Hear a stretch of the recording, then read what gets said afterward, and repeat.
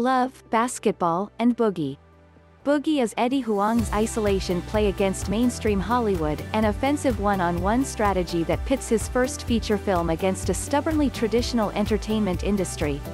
In an environment where name recognition is key to elevating new stories to theatrical audiences, Boogie stands out for how grounded it is in raw talent. Unfortunately, Huang misses more shots than he makes.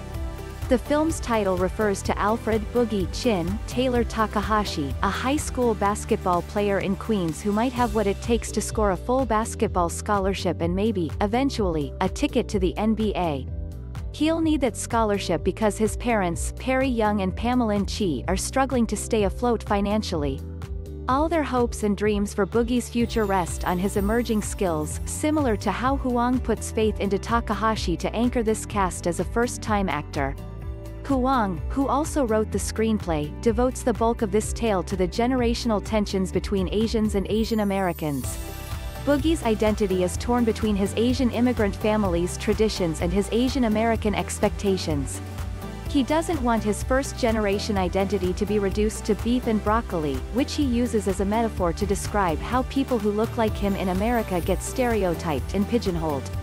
For Boogie, basketball is his escape hatch from a toxic home life, where his parents, who had him out of wedlock when they were very young, constantly fight over his future. The film even begins with a scene 18 years in the past, as a fortune teller lays out Boogie's destiny to his impressionable parents, who are unsure about raising a child at their age. Through Boogie's eyes, the path forward might not be so easily predictable. Focus features. It's easy to see why Huang wanted to set his first film in New York. His upstart background, as described in his memoir, was the basis for the pilot of the hit ABC series Fresh Off the Boat. He has a clear interest in universalizing the Asian American experience for broader audiences.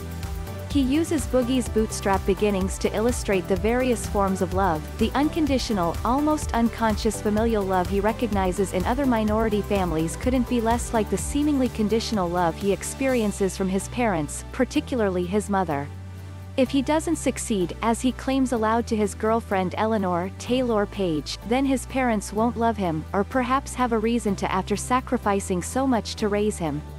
How can he possibly make a single choice for himself under that kind of pressure? Off the court, Boogie's personal melodramas include a burgeoning love story with Eleanor and a tight friendship with Richie, Jorge Lendeborg Jr. On the court, and through a bizarre sequence of less believable plot contrivances, Boogie has a villain he has to overcome, played in the film posthumously by Bashar Jackson, a.k.a.